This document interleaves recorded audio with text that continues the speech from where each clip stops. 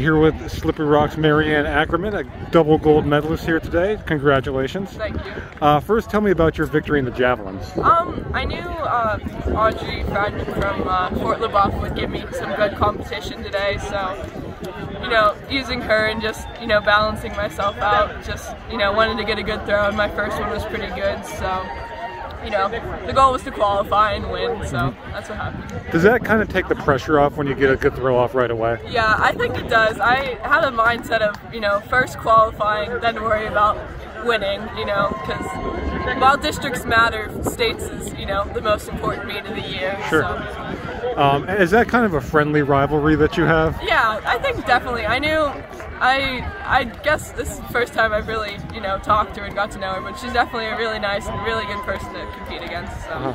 And tell me about your other victory there in the discus. Yeah, in discus, discus is definitely my second event, so, just go and do as best as I can, and that was good enough today. So. And how much fun has this been today after not being able to compete last year? Yeah, no, it's definitely very nice. I get memories on my phone of where I was a year ago, and it wasn't here, so it's definitely nice to come and get the big meet atmosphere again. So. And pretty excited for states, I imagine. Yeah. Looking forward to doing some big things down there. Yeah, no, definitely.